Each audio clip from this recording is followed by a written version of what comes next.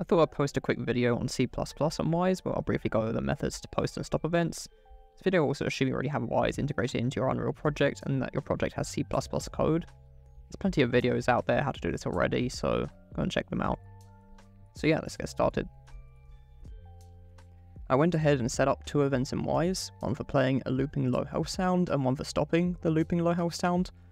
Instead of stopping, you can also choose to break the loop if you wanted.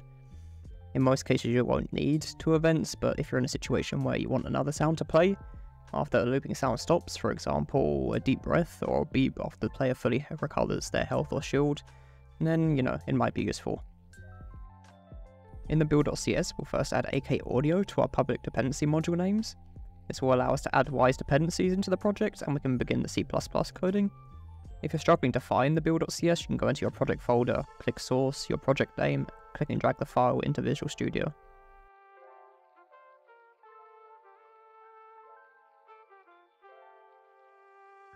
In our actor header, we'll then include AK audio event, which will allow us to set up our properties.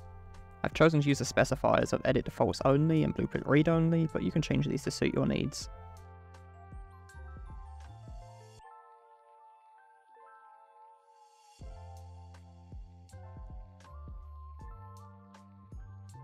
After that, we'll then declare a function for playing the Wise event, taking the parameters of the AK audio event and a ball to decide whether or not this sound should be stopped when the actor it's attached to is destroyed. This function will return an integer that we'll use as the event ID. Then we'll declare one more function for stopping the event, which will also take an integer for the event ID and fade out time in milliseconds.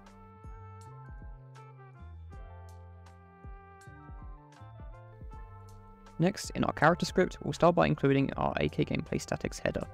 This is essentially your cheat sheet, so definitely refer to this when working with Wise and C++. Now we can begin creating our functions.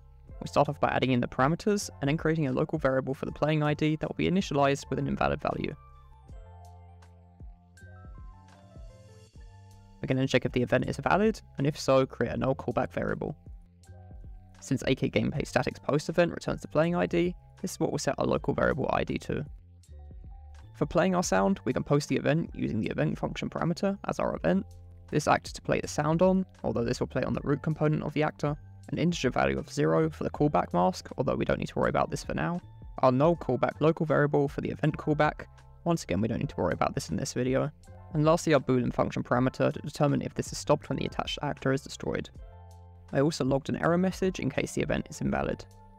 Lastly, return our playing ID.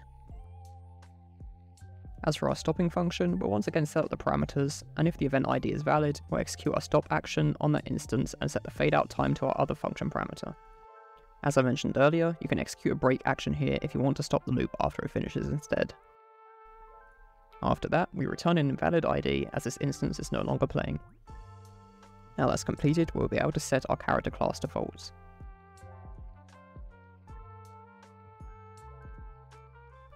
I went ahead and made a quick way to test what we just made using a button press and our two functions, leveraging the event ID. This approach doesn't use the other U property, and as you can hear it works just fine.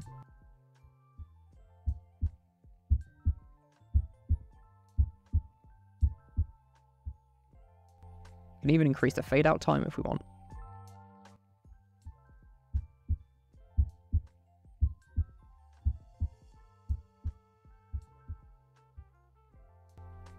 If you wanted to use a stop or break action, here's how you might do it.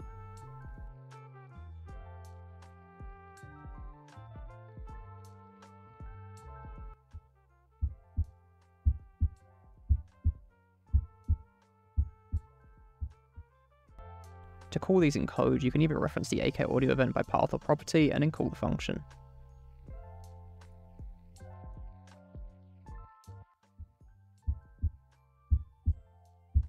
In the next C++ and Wise video, I'll be going over how we can post an event via an AK component instead, as well as use RTPCs.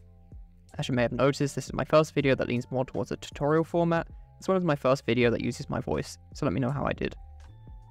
I hope this video helped you, and if you enjoyed it, or feel that there's a better way to do anything that I showed in the video, leave a comment so that we can increase the quality of the information.